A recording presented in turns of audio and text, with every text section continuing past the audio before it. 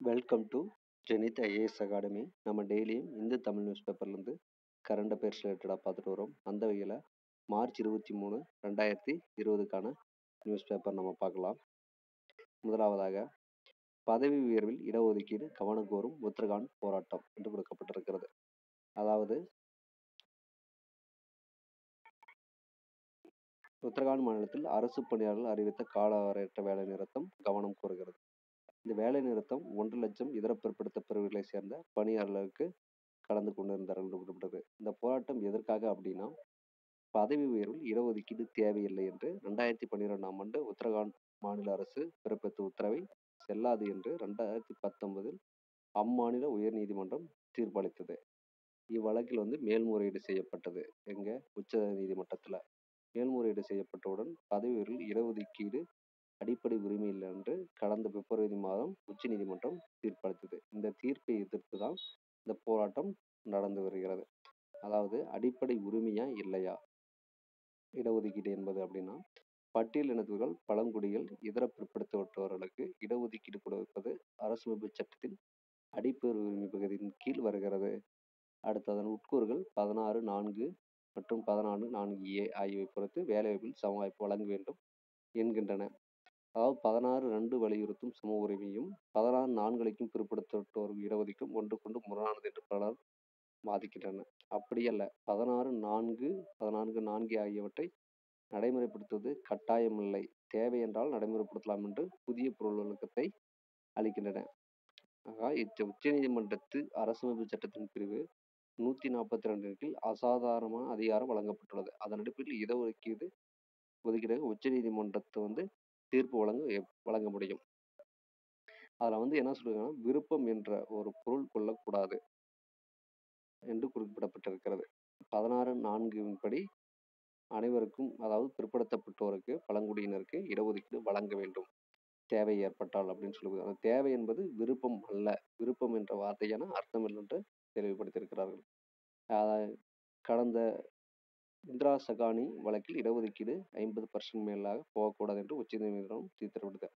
எந்த வழக்கில் இடஒதுக்கீடு 50% மேலுக்கு போகக்கூடாது என்று உச்சநீதிமன்றம் தீர்ப்பளித்தது அப்படின்னா, இந்திரா சகானி வழக்கு என்பதை ஞாபகம் கொள்ள வேண்டும். ஓகேங்களா? 1935 பின் சுதந்திர இந்தியாவில் எந்த அரசும் சாதிவாரி கணக்கெடுப்பு ஏற்க முன்வரவில்லை என்று குறிப்பிட்டிருக்கு. அப்ப சாதிவாரி கணக்கெடுப்பு என்பது என்னன்னா, 1935 ஆண்டுக்கு முன்னர் நடந்திருக்கிறது என்பதை தெரிந்து கொள்ளலாம். ஓகேங்களா? அடுத்து பார்க்கலாம். பொதுமக்களின் பொருளாதார மதிப்புகளை மட்டுப்படுத்த அரசு என்ன செய்ய வேண்டும் என்று குறிப்பிடப்பட்டிருக்கிறது. இந்த செய்தி குறிப்பில் நாம் தெரிந்திருக்க வேண்டியது என்னன்னா, பிரதம மந்திரி ஜன்தன் யோஜனா திட்டம் அப்படின்றது.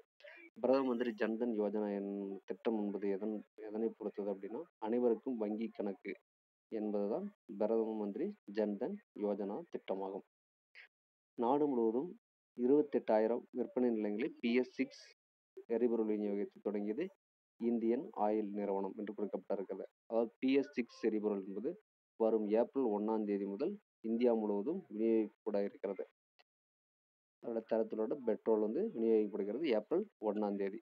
இது கடந்த ஆண்டு 2019 ஏப்ரல் 1ஆம் தேதி டெல்லி தலைநகரில் டெல்லியில் அமல்படுத்தப்பட்டிருக்கிறது. அதாவது எரிபொருளில் சல்பர் சேர்மத்தின் அளவை அடிப்படையாக கொண்டு அந்த PS தரம் வரையறுக்கப்படுகிறது. இந்த PS அப்படின்றதுனா பாரத் ஸ்டாண்டர்ட். இது எதை பின்பற்றி பாரத் ஸ்டாண்டர்டு கொண்டு வந்தாங்க அப்படின்னா, யூரோப்பியன் ஸ்டாண்டர்டை மையப்படுத்தி தான் பாரத் ஸ்டாண்டர்ட் என்பது உருவாக்கப்பட்டது. பாரத் ஸ்டாண்டர்டு எப்பொழுது முதலாக இந்தியாவில் அறிமுகப்படுத்தப்பட்டன? 2000 ஆண்டில் அறிமுகப்படுத்தப்பட்டது. இப்போது நாம் என்ன பண்ணோம்? PS4 ரக எரிபொருளை பயன்படுத்தி வருகிறோம். இந்த PS4 ரக எரிபொருள் PS5 போகாம டைரக்டா நம்ம என்ன பண்ணுறோம்?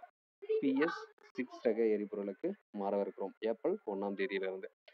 அது PS4 ரக எரிபொருள் 50 ppm அளவில் சல்பர் சேர்மம் உள்ளது. இப்பொழுது நடைமுறைக்கு வரும் PS6 ரக எரிபொருள் சல்பரோட அளவு 10 ppm அளவு மட்டுமே விடும்.